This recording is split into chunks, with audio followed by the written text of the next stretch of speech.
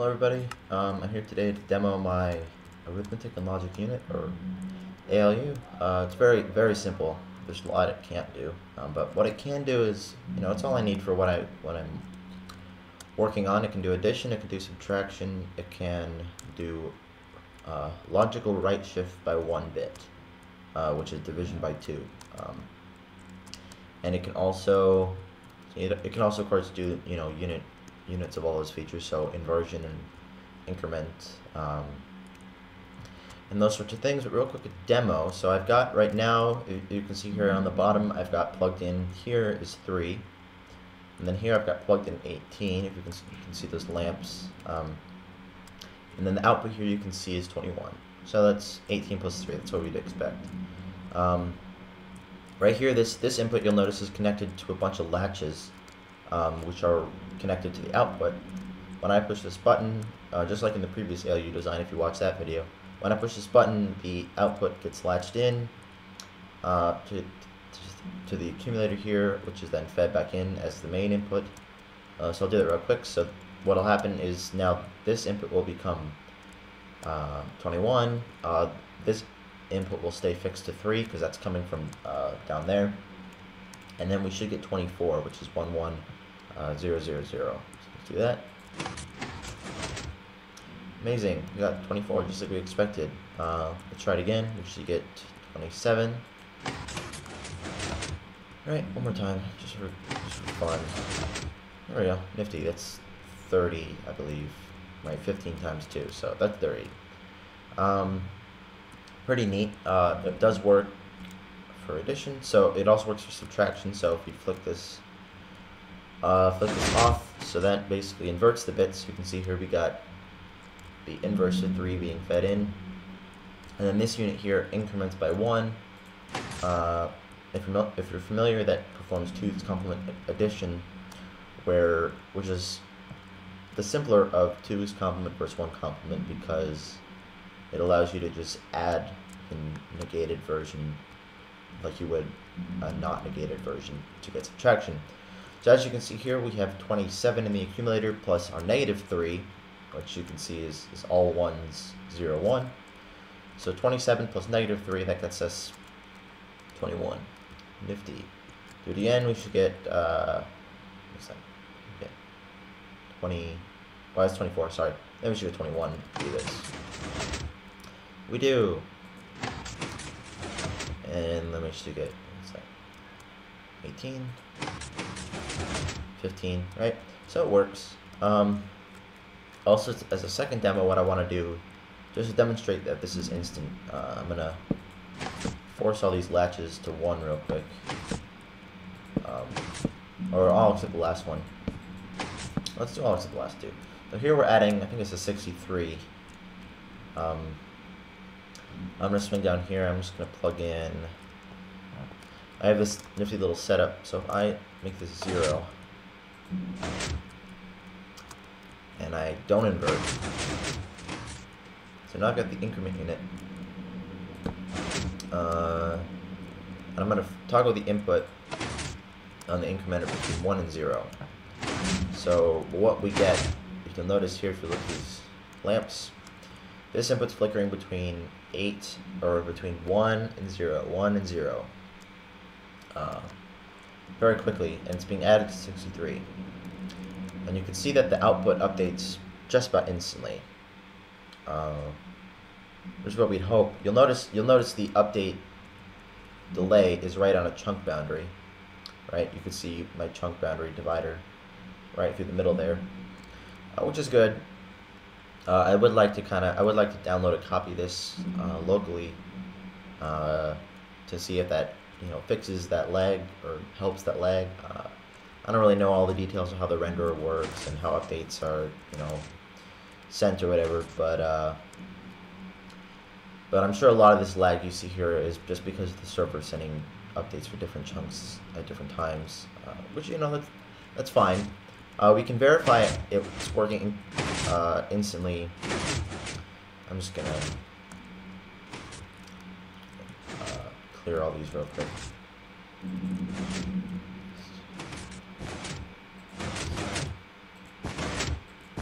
So a neat way to verify that this logic is all instant, I'm a big fan of. So I'm going to, let's see, I'm inverting all the bits. So you can see I'm sending all ones in, right? Sending all ones in, and I'm doing all ones is -1 basically. So -1 plus 1 plus 0 plus 1 plus 0. So that's toggling this. That's toggling this output from all ones to all zeros, all ones to all zeros. And that, because of this ripple carry architecture for the inverter, you can see the carries are sent over this way. Down here we have a piston. This piston extends when the last carry input comes out. And this piston extends when this row of repeaters, I have 8 repeaters with a 1-tick delay between them, or delay between them. So you can see that this bottom piston extends before the top piston does, which means that the delay between units is less than 1 tick, right? Turn this off, this way. So that means that the delay between units is less than 1 tick, right? Because if the carries propagate through, if the carries ripple through and get here faster than these units here, get over here, which these are all 1-tick repeaters, then that means that the delay within a single unit is less than 1 tick. So, here. Yeah, you can see how that drop happens by all its repeaters will get stuck. So as you can see that it is indeed instant, and this is all built. I had a couple instant repeaters in places. I used to have instant repeaters here, but as you can see I replaced those with not instant repeaters. Just because that's a constant gate delay, I'm good with that. I also replaced this carry. You can see this carry has to come from this block, has to go up and then all the way back down and then around. Let's go here. It has to go all the way down, then around through here, and then up to this inverter up here. That's a really long. That's a long distance. So you're going to need necessarily a repeater along that path. I tried many times routing this input through here and all around here and getting it over to that inverter more quickly, but it turned out to pretty much be impossible. Everything is way too close, so I just sent it through the bottom. I was originally sending it through a instant repeater, the InstaDrop one that I've been using, and those kept getting stuck because of this simultaneous update problem that I won't explain. But those kept getting stuck, which is really obnoxious, and so I replaced it with these 2 inverters, because these don't rely on drops. They rely on this instant dust cut and this instant, just typical piston weirdness. So as long as the input is stable for the most part, they shouldn't get stuck. So that's why I've got here a seemingly useless inverter pair that functions as an instant repeater, which is neat. There are other repeater designs that I haven't experimented with that don't rely on the InstaDrop bug. I may try those. Those might work better. Those might also work better up here too, because these are pretty fragile as well. That's why this has to be a 4-tick repeater, and if I use a 1-tick repeater, oh, this is gonna break when I get this. Okay, if I use 1-tick repeater, you see they get stuck, which is lame. Don't like that. So I have to make even a 2-tick repeater will get stuck. Let me get that stuck again. Which is nifty. Well, I mean that can be useful if you want to go for a clock divider. You'll notice that these pulses are now dividing that clock signal. So it functions like a T flip-flop, I guess, or like a T latch. But even 3 gets stuck, right? 3 gets stuck. And it was the most obnoxious thing in the world. So I have to make this 4, because these guys are little babies. So push the button again. Now you see it doesn't get stuck, which is fine. But the problem with that is now that means that for 4, very long ticks, this guy's down. This latch is now loading the value of whatever is coming in here for 4 ticks. That means the time that this, from the time that this is updated to the time that this propagates all the way through should be 4 ticks or more.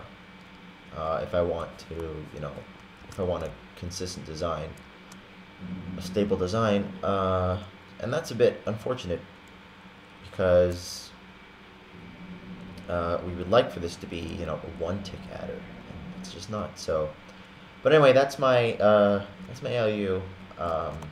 I like the really organic design to it. You can see up here, I've got a single unit duplicated up here in the air.